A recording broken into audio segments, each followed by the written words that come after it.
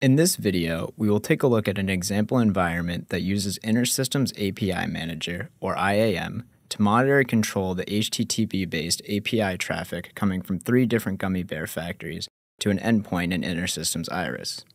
From the main page of IAM, we are able to view some high-level information about our system.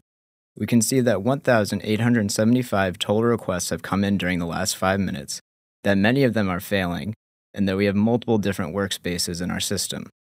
From this view, the Gummy Bear Factory workspace is showing quite a bit of red, which indicates that there are errors. Let's investigate that. Within the Gummy Bear Factory workspace, we find a very similar dashboard. In addition to the information about incoming requests, we can view the services we're exposing to our downstream customers. Also notice that we have basic authentication set up in the plugins area.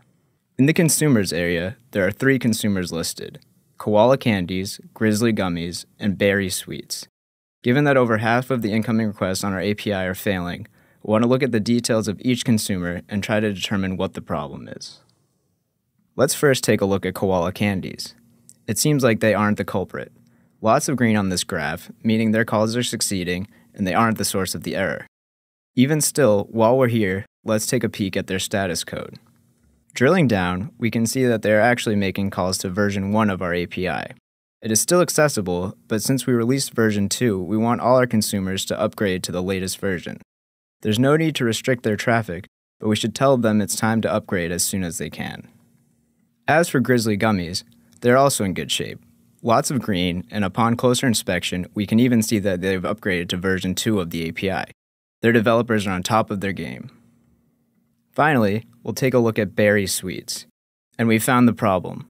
All of Berry Sweets' API calls are failing with a 404 error code, which means that the endpoint they're calling does not exist. Examining the error more closely, we can see that they are using version 2 in their calls, which is good, since they were told to upgrade to version 2. But they have not actually updated the endpoints in their application, so these calls are failing. These errors have been occurring for quite a while now, and we don't want this to have a negative impact on our system. So let's add a plugin on this consumer to limit the number of calls they can make to our system. Click the Plugins tab, and then Add Plugin. Find the Rate Limiting plugin and enable it. Within the plugin settings, there's only one field to update for this particular scenario. Set Config Minute to 20. This will cap the consumer at 20 calls per minute, and we'll keep this plugin enabled until they have resolved their issues. Now, going back to the activity for this consumer, notice that a 429 error code appears. This error code displays as a result of calls being blocked by IAM after the 20 calls per minute rate limit has been exceeded. By limiting the rate of these bad calls, we prevent our backend from being flooded with bad requests and free up its resources to handle the incoming traffic from our other consumers. And again, once Berry Sweets resolve their problem and incoming calls begin to succeed, we can release the rate limiting restriction and get their traffic back to normal. For a higher level view of the analytics of our system, we can view the status codes page within the Vitals section. Here you can see the number of calls falling into different status code ranges. By looking at the Vitals section, we get a dashboard with this information.